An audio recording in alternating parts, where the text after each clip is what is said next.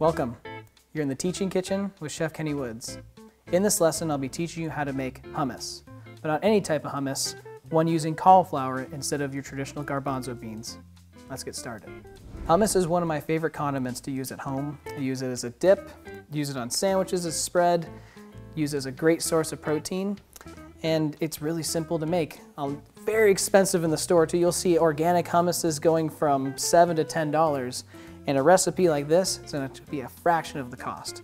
So to introduce our ingredients, we're going to substitute again our cauliflower for our beans. So I've steamed this cauliflower for 3 minutes, and then I've shocked it in an ice bath to stop the cooking process. So when you start this recipe, it's cold, it's not hot. We have some fresh lemon juice, nutritional yeast, miso, salt, roasted garlic, tahini, and the oil from the roasting of the garlic. Now in the recipe, very simplistic way to making the roasted garlic. Take your garlic, peel it, cut off the ends, put it into a pot, bring it to a boil, turn it off, let it infuse and cool down and strain it. So we're using that part of the recipe in this hummus as well. Now to start, we need a blender and a spatula, and that's it. Everything else, very simplistic. So how we're gonna start, we're gonna take the lid off of our blender. I'm making sure I'm present. All the dials are turned to low. I don't want the hummus to be on the ceiling. I want it to be in my stomach. So now we're going to add our steamed and cooled cauliflower, our lemon juice, and it's always important to do fresh than to buy the lemon juice. It has such better flavor and not as acidic as when you buy it, so always do fresh. I'm going to add our roasted garlic, our salt, and next we're gonna add our miso.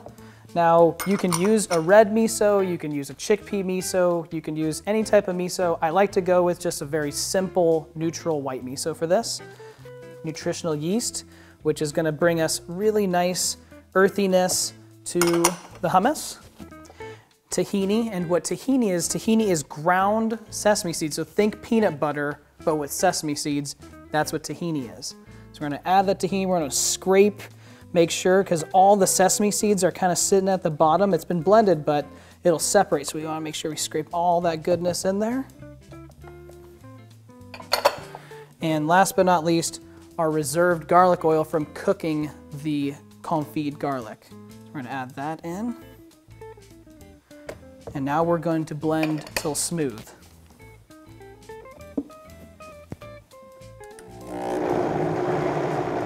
Now we've blended our hummus to smooth, we're gonna plate it. So getting our spatula, just gonna plate this into a bowl. As you can see, it's really creamy, it's really smooth, and looks like traditional Mediterranean hummus. So I'm just gonna clean this up a little bit. I have a little bit of extra. Keep that on the side for another application. And as you see today, I'm just serving it with my favorite vegetable crudité, so I have some heirloom carrots, some peppers, and cucumbers. I'm gonna garnish it with a little bit of smoked paprika, a little bit of toasted sesame seed to bring that sesame flavor back up, and then just a tiny bit of olive oil drizzled just to really get that olive oil flavor right up front. So very simple application, very simple recipe. If you want to add more spice to the cauliflower base, if you want to add some chilies to it, more garlic, you can even add a green to this to really give some herbaceousness to it. World's your oyster on that. But this simple recipe will be able to transcend hummus in a different way, not using garbanzos and using cauliflower. Eat well, live well.